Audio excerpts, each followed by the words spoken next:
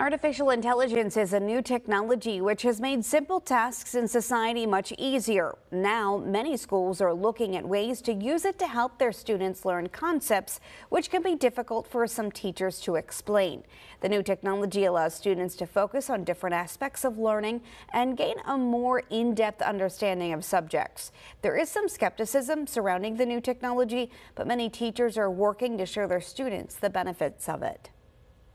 Teachers have one of two options. We can fight against it, or we can adapt and learn how to use artificial intelligence for educational purposes and teach students how to use it ethically. Maybe you don't understand Shakespeare, but my goodness, if you could ask questions what he was thinking, I think that you would engage a lot of kids to not cheat and figure out the real answers.